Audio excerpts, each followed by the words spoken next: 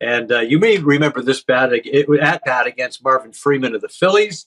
And here's John Gibbons at the plate.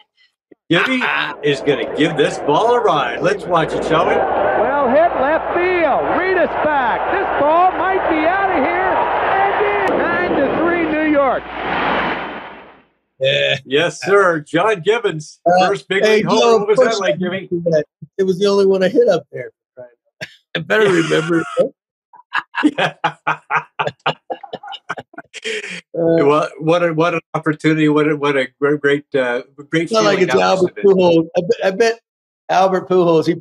There's a few of his that he's forgotten. Not this guy. Yeah, out of the 700 plus, he might have forgotten one or two, but exactly. You're not forgetting that one. No, tell us about that. Not 86. Tell us about that 86 team, though. What sticks out for you the most about the Mets in 86? Well, you know what, Joe? They were.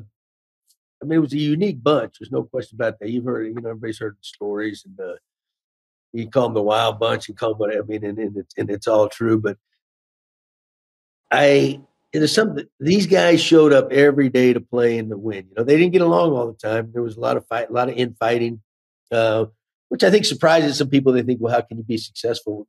But you know what? If the players are focused on winning, and whether they even like each other or not, when it comes time to start that game, they pull together. A lot of good things can happen, and that's kind of what that team was. And it was in the mid '80s, and New York was a crazy place, so that group kind of fit in perfectly with the city, And he was one of the greatest teams ever.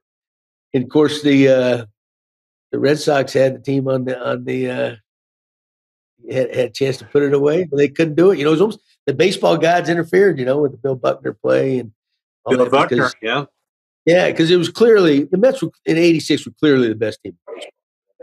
There's no doubt about that. And that was back before the wild cards and all that stuff. So the game was a little bit different, but that team ran away with it pretty good.